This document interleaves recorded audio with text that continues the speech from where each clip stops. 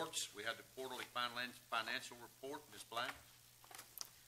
Yes, sir. In your packages, you have the first quarter financial statements. Just a few notes about those. The first column, fiscal year 2013 actual, those are audited numbers. FY14 amended is the amended budget, and the year-to-date for 2014, those are not complete. There are still entries being made to complete 2014, but those were the numbers as of the week before last. And then you have your 2015, which is your first quarter only. There are some statements in here that are for information only.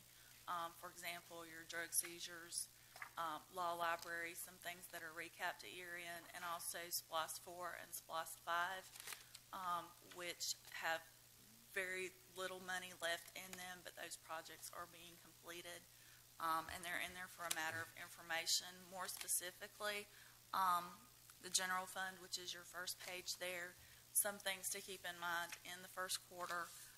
The majority of your revenues come in during the second quarter, so your revenues look kind of low for the first quarter. Your property taxes, which is your majority of that, will come in during the second quarter. If you look at your expenditures, you can see that most of those are in line with one quarter, the exceptions being your culture and recreation and housing and development, and those come in at the very last of the year. Those are part of those ending entries, but everything else looks to be in line.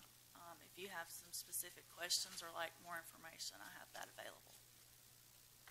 Any questions for Ms. Black? Yes, I had a quick one regarding the law library. I noticed it's it's $100,000, but has it been spent already, or because I noticed some expenditures it has $100,000 too? We do not keep the law library on the books of the county. It is reported in your audit, and we do have to budget for it. That is maintained by the courts, and then at the end of the year, we go in and recap that information and pull it into our financials. So we have it there just because we have to have it there no matter what. But right, and the same thing goes for drug seizures. The sheriff maintains that, and at year end, we have to go in and pull that information from the sheriff's department and bring it into our financials. Okay, and also in regards to SPLOST 7, it says we've brought in roughly $10 million so far. Is that us alone, or just? No, that is all the governments. We have to pull in all of the government's revenues, and then we show disbursements for those other governments. Do you think we're on track based on what we projected, or we're falling a little short? We're still having lots of ups and downs on that. I think we may be closer to our projections. It is low for the overall projection, but it's closer to the numbers that we're using for our projection, the numbers that you heard at your retreat last year. That's all I have, Mr. Chairman. Any other questions? Okay, thank you, Ms. Black.